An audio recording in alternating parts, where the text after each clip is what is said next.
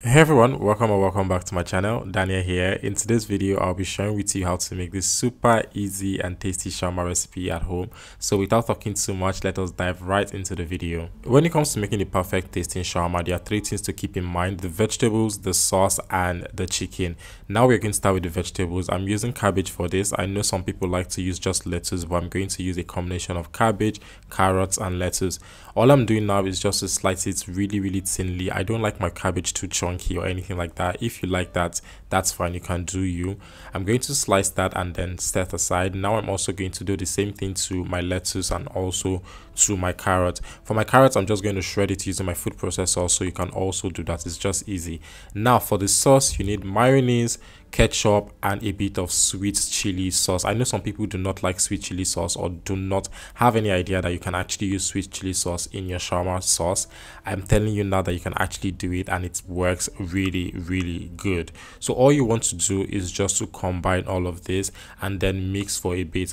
I'm also going to add a bit of suya spice to this. This is optional. I just love the hint of pepper in my shawarma sauce.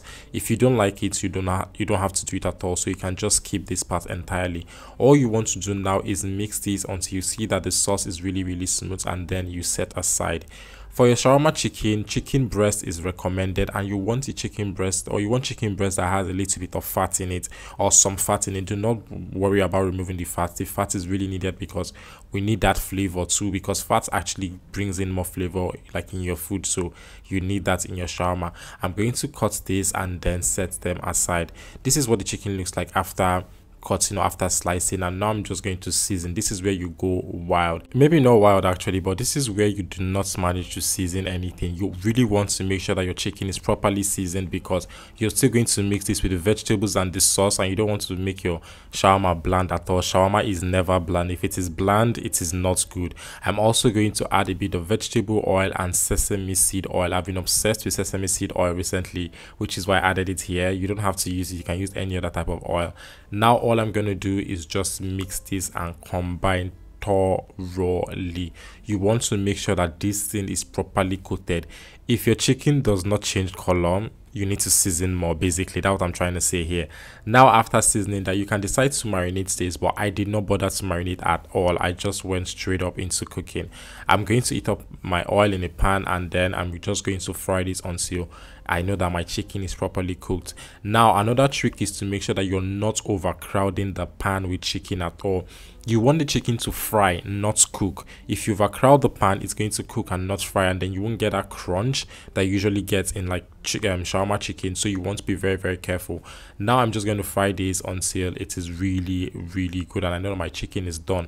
Because I'm Nigerian, we like to cook it a little bit more, so I'm just going to do that here and then also set that aside. As you can see, we've completed all parts of our chicken shawarma, or the essential parts of making the shawarma actually. Now all you want to do is combine everything that we've prepped before now. So you're combining your cabbage, your carrots, the lettuce, the chicken. You guys, look at the juice from this chicken. Look at how juicy this thing is. If your chicken is not that juicy, you are wrong. Look at how creamy this thing is. You want exactly this, so please check the description box for the complete ingredients and their measurements. I'm going to leave them there. Now all you want to do is mix this thoroughly. Please make sure you're mixing and combining this thoroughly. Don't make, like, I don't want to say, or you do not want a situation actually where there's sauce one side and then there's chicken on the other side. Look at what I've done here. That's exactly what you're looking for. Now for my shawarma, I like using the actual shawarma bread. The other one does not work at all. That thing is, I don't know, I want to say trash, but I'll just leave it at that. So you want to make sure you're using this particular type of bread, and you're just going to add a bit of the shawarma sauce we made earlier to make sure that your shawarma does not burst open, and just to make sure that the wrap is actually good. So to that, you're now going to add the mixture we made just now, or the vegetable and chicken mixture. Now you do not want to do too much. Please have as much shawarma wrap as possible without making a mess of this. Roll that in and then get a pan. I'm using this griddled pan here. I've had it for years now at this point. I can't remember where I bought it from. I'm just going to heat it up and then flip it over until it looks something like this. And that is it. Honestly, your shawarma is ready. If you like this video, please do not forget to leave the like button or click the like button. Do not forget to subscribe to the channel. Do not forget to leave a comment. You can also let me know what recipes you want to see on my channel. I post recipe videos twice every week, so if you're new here, please subscribe to the channel. YouTube tells me that people who watch my video are not subscribed. Please subscribe. I will see you guys in my next video. Enjoy.